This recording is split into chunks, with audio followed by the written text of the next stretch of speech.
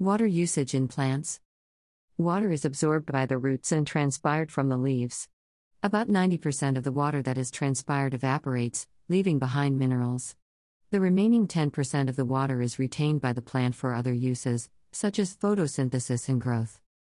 The amount of water that is transpired can vary depending on a number of factors, including the mineral requirements of the plant, the density of the mineral water solution, the ambient temperature, and the humidity in the air.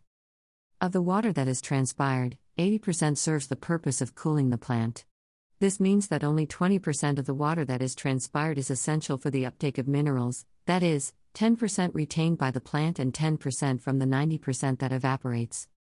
In summary, water is used by plants for a variety of purposes, including the uptake of minerals, photosynthesis, growth, and cooling. The amount of water that is used for each of these purposes can vary depending on the environmental conditions and the needs of the plant. In addition, the plant will adjust its transpiration rate depending on the density of the mineral water solution. If the solution is diluted, the plant will increase its canopy to allow more transpiration and meet its mineral requirements. If the solution is dense, the plant will slow down its transpiration rate or reduce its root osmosis rate to prevent excessive mineral uptake. This is especially important in hot weather, when the plant needs to conserve water for cooling. Finally, if there is not enough moisture in the soil pores, the plant will wilt. This is because the plant will not be able to absorb enough water to meet its needs.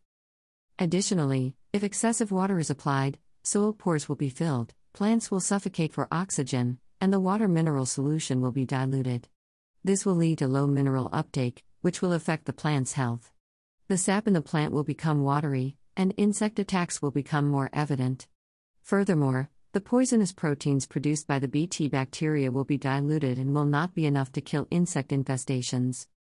Water plants properly to avoid overwatering, which causes root rot, wilting, and insect issues, as it hinders water and nutrient absorption, leading to leaf wilting due to suffocation of plant roots. Plants can also absorb water through their leaves through a process called foliar absorption.